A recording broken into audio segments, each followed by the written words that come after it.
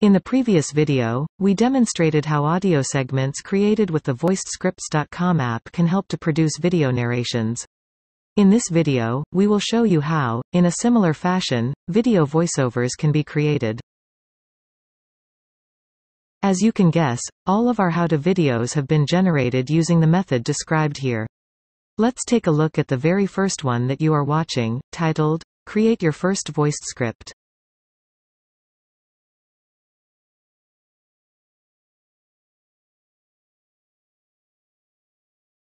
At the beginning of that video, the narrator says, To start, let's go to the voicescripts.com website and click on the Start Right Away button.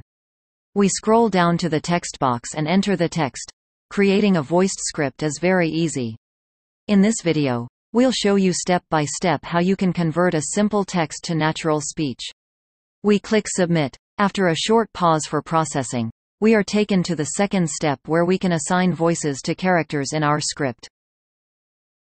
However, if we convert this text to speech, it will contain just one continuous segment and we will not be able to insert pauses in between.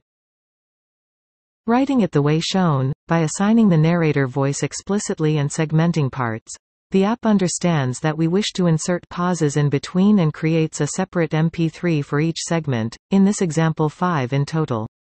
This holds true for character voices as well as narrator voices.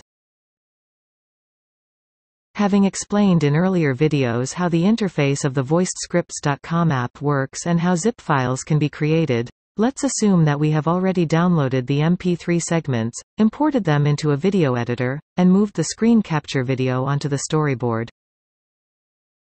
For illustration purposes, we are using only the beginning portion of the video.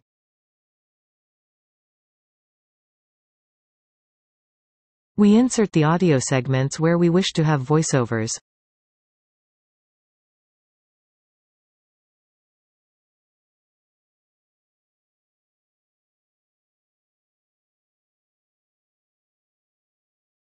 We're almost ready to produce the video. Let's watch a preview.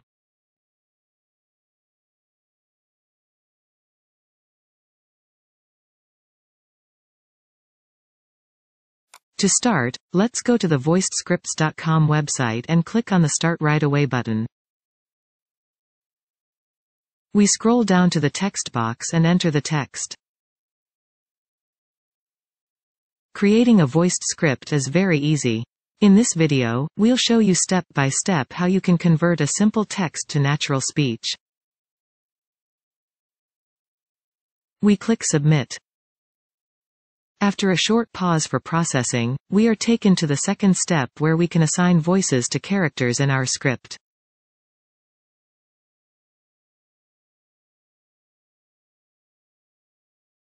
We can go ahead and produce the video now.